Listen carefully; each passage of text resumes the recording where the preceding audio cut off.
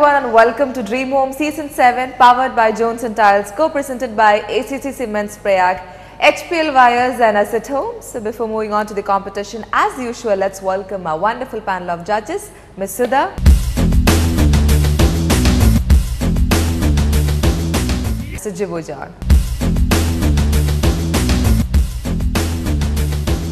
So on this very special episode, we present before you Rosa House from Calicut. Judges all ready? Let's take a look.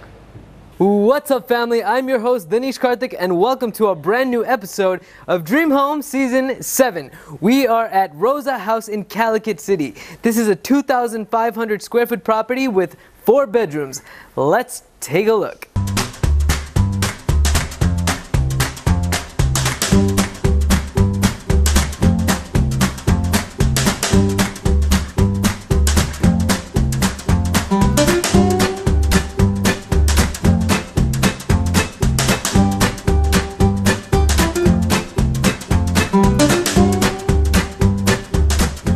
And let's get into the exterior. As you can see, there isn't much of a landscape. There's actually just one strip around the side. We have lots of paving tile. It pretty much takes up the entire space within the property. Now, one thing that I have noticed is that we do have a pergola right above the garage area. It actually extends over like an awning on this side as well. And let's take a look inside.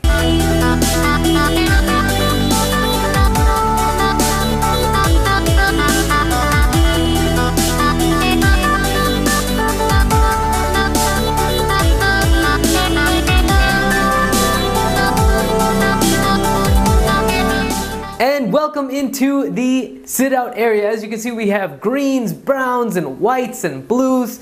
We have white vitrified tiles right below me. We actually have this very interesting skylight. It's actually designed with squiggly lines. That's pretty unique. I don't really see that too many places. We have a natural stone tiles around this pillar area. And we have a wooden door which is painted completely blue. And you see this window right here, obviously it's also painted blue. Now let's take a look inside.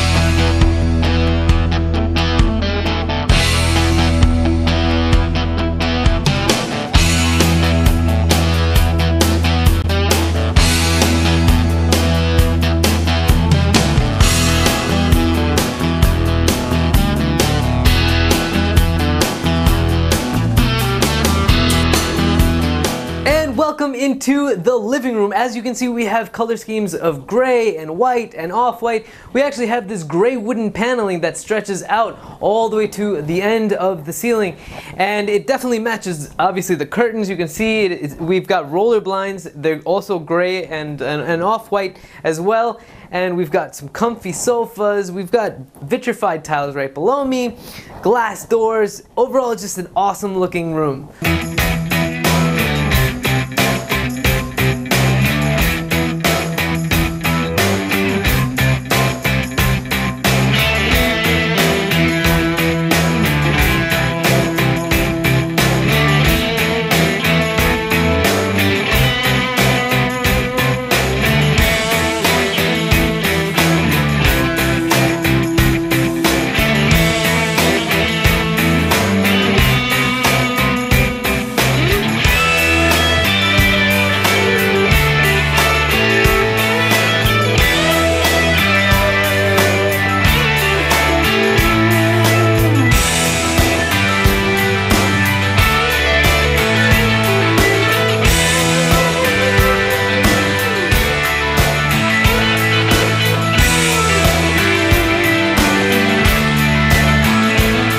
And this is the dining area. As you can see, we've got grays and whites. We have a beautiful dining table with a glass on top. It's tinted black. We have wooden chairs. We have a wooden crockery shelf right in front.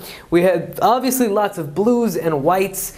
And something I definitely find very interesting is we do have sofas within this space. Now let's take a look at the kitchen.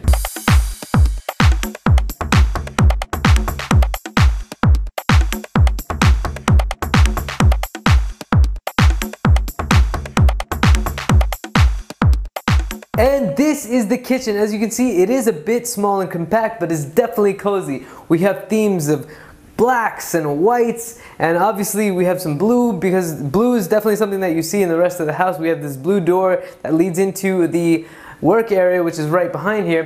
We also have some brown backsplash tiles, which is also a combination with white, and in addition to that we have some black granite tops and an open space, and you can see directly into the dining area from right here.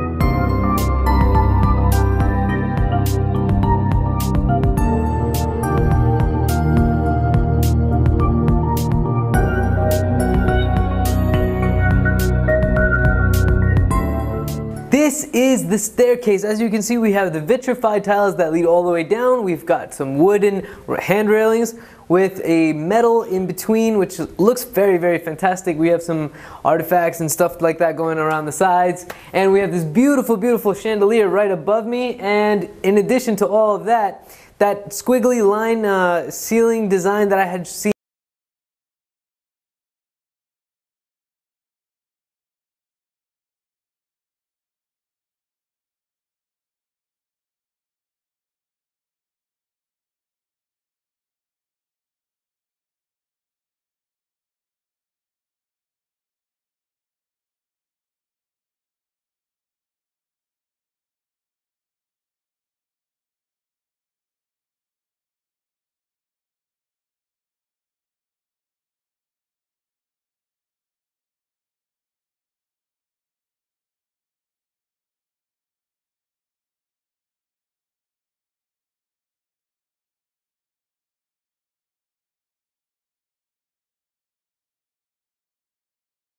have access to the 3 bedrooms on top up here and this awesome balcony. Just step outside and there's your view. Now we have some awesome couches. Definitely meets the rest of the color requirements because they're gray, and we got the whites and we have the blacks, and we have an awesome TV right here with this beautiful paneling, and we've got the vitrified tiles right below. Now let's take a look at the next room.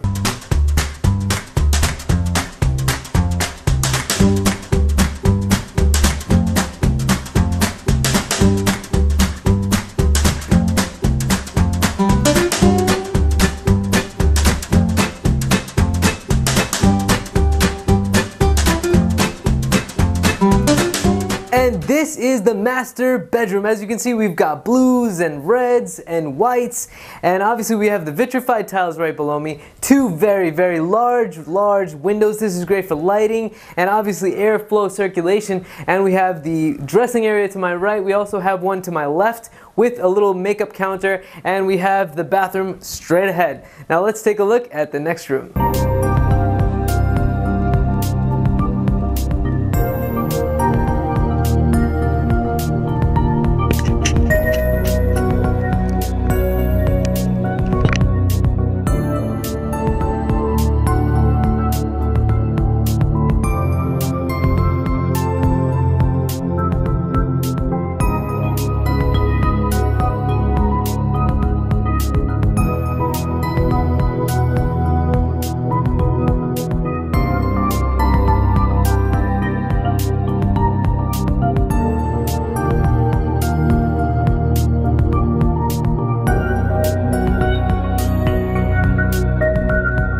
And that was the magic of Rosa House in Calicut. Thank you guys so much for joining with us on this adventure. I'm your host Danish Karthik, and I will see you again next time. ഈ വീടിനെ കുറിച്ച് പറയാന്ന് വെച്ചാൽ ഈ വീടിന്റെ elevation ചെയ്തിരിക്കുന്നത് contemporary സ്റ്റൈലാണ്. പിന്നെ കാർ പോർച്ച് വന്നിരിക്കുന്നത് ഗ്ലാസ് പെർഗോളയാണ് വെച്ചിരിക്കുന്നത്. പിന്നെ എൻട്രൻസ് ഉള്ളിലേക്ക് കയറുന്ന സമയത്ത് ഫ്രണ്ട് എൻട്രൻസിൽ നേരെ കാണുന്നത് സ്റ്റെയർ ആണ്. ആ സ്റ്റെയർ ചെയ്തിരിക്കുന്നത് സ്ട്രെയിറ്റ് ഫ്ലൈറ്റിലാണ് സ്റ്റെയർ ചെയ്തിരിക്കുന്നത്. ആ സ്റ്റെയറിനെ ഹൈലൈറ്റ് ചെയ്യാൻ വേണ്ടിയിട്ട് താഴെ ഒരു ഡ്രൈ കോട്ടിയാട് ചെയ്തിട്ടുണ്ട്. Both of the judges would be having 100 marks each, wherein this 100 marks is again subdivided into 10 different aspects, which includes exteriors, interiors, decor and lighting, landscaping, kitchen, bathroom, flooring, wardrobe, painting and value for money.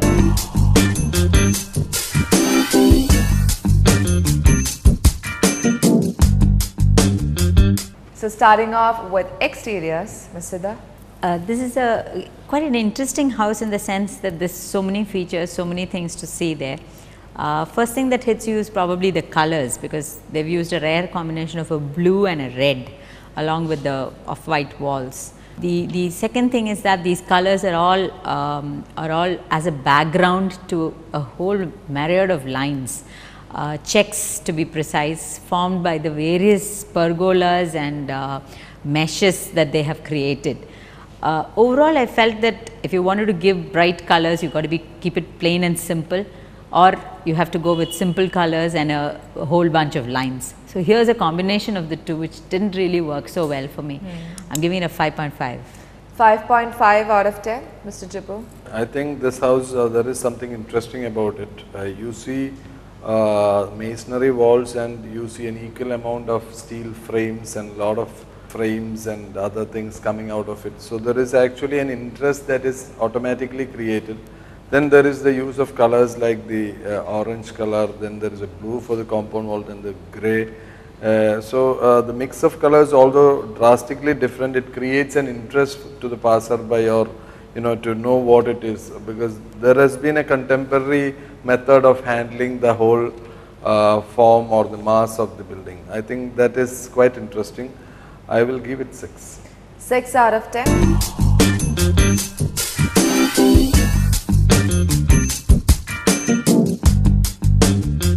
Interiors. The interiors for me are a little overpowering because of the use of very dark colors, both for some of the walls, some of the ceilings. They've taken a really dark colored contrast. But the sofas and some of the furnitures have been kept simple, which is all right.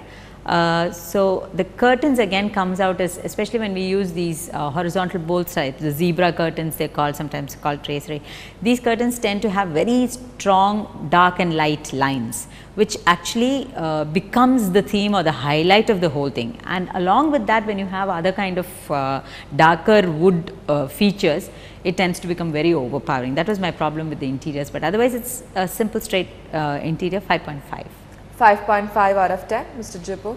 I think for interiors, the most important thing is when you get inside a house, the lighting, the natural light that should come in, the kind of window dressing that is used, the furniture, and everything should be quite bright, and you should have a lot of natural lighting. I find an absence of this. I don't know whether it's the time or maybe the huge depth in the blinds they've used. There is a lot of lines, like Sudha has mentioned, a lot of lines in the blinds. So it is basically meant for the partial visual to see what is outside, but that is not happening here. Then the sofas and the dining tables, along with the heavy colors used, doesn't match up to the lightness you want to feel when you go inside. I will give it 5.5. 5.5 out of 10.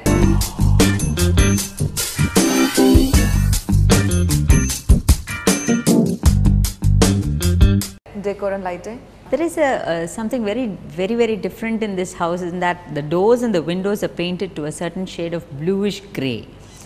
That by itself, along with the ceiling cutout, you find a certain squiggly line in the ceiling, which I think is a part of the slab, brings in a natural light inside, which is quite interesting by itself. But then that, along with this particular dark wood that comes into play, is quite daunting actually. It didn't really strike me so well.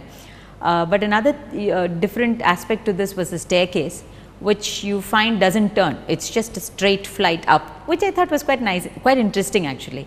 It created another level in between with a little potted plants around it and all that. Could have been treated slightly better, but the space is interesting. So that part was nice. The blue bedroom actually sort of was the highlight of the whole thing, I felt, because for the first time actually the non-wooden colored windows and doors went well with the decor of the room. But overall 5.5. 5.5 out of 10, Mr. Jibbo. Yeah, I think it is again a mix of lot of things. The curtains used are quite heavy in a lot of other areas where they've used the blinds, that is also heavy.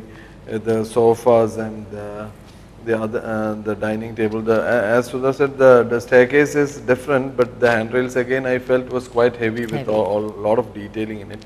I'll go for 6. 6 out of 10.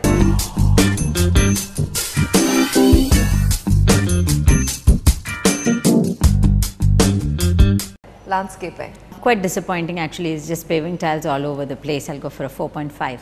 4.5 out of 10, Mr. Jibbo. 5. 5 out of 10.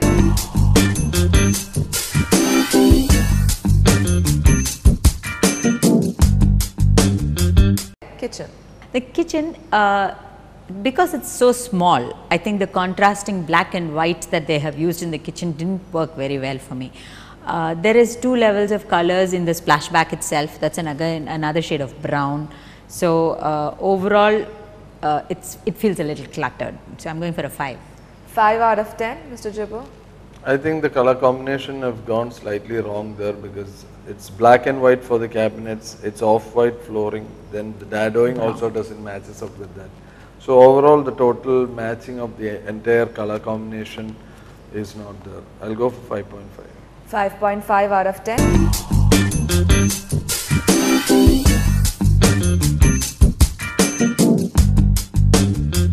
Bathroom. Standard bathrooms, I'll go for a 5.5. 5.5, Mr. Jibbo. I'll go for 6. 6 out of 10.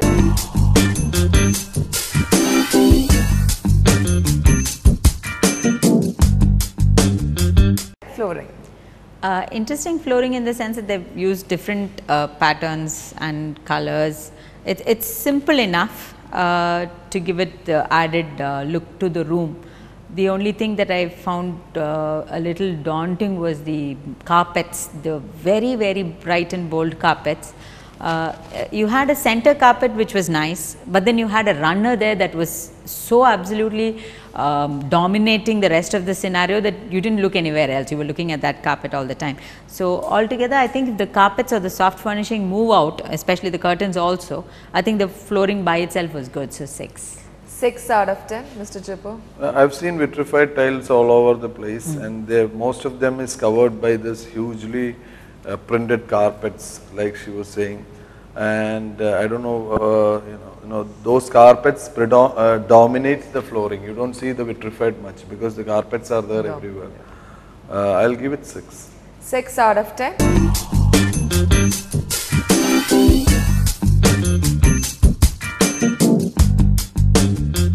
Wardrobe. The wardrobes have been planned in the sense it's been designed for the spaces that are provided for them. It also integrates into a dressing table kind of space. So altogether it's worked, it's been designed well, but again the wood color is too dark. It's getting close to black, which again I don't know where the black came from in the kind of color schemes that is going on there. So I'll give it a 6. 6 out of 10, Mr. Jibbo. I think the dark color which she was talking about is basically from the bedroom itself. It's there in the cot. They've just translated it to the wardrobe. I'll also give it 6. 6 out of 10.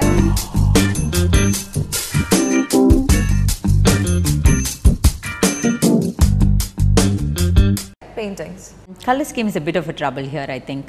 Starting from the exterior, somehow the blue and the reds or the orange or whatever the shade was, I felt, yeah, it is a showstopper sort of. You'll stop and look at it, but how much you enjoy it is a bit of a question. So, and coming to the interiors again, the use of, like Jibbu said, I think it could be the lack of lighting that we saw in the shots.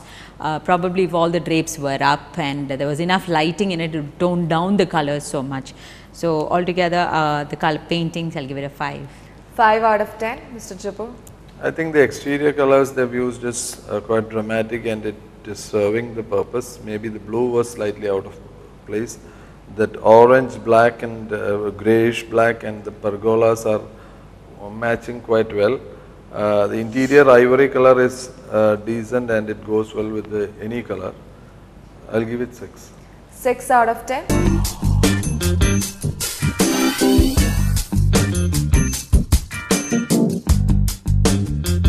Value for money. 6 out of 10. 6 out of 10, Mr. Jibbu. Same 6. Again 6 out of 10. The marks given by Mr. Da is 54.5 and by Mr. Jibbu is 58.5. Exactly, the total is 113 out of 200. So with this we are winding up today's episode. Till the next time we meet, this is Archana Ravi and the entire team of Dream Home Season 7, powered by Johnson Tiles, co-presented by ACC Cements, Prayag, HPL Wires and Asset Home. Signing off. Tata.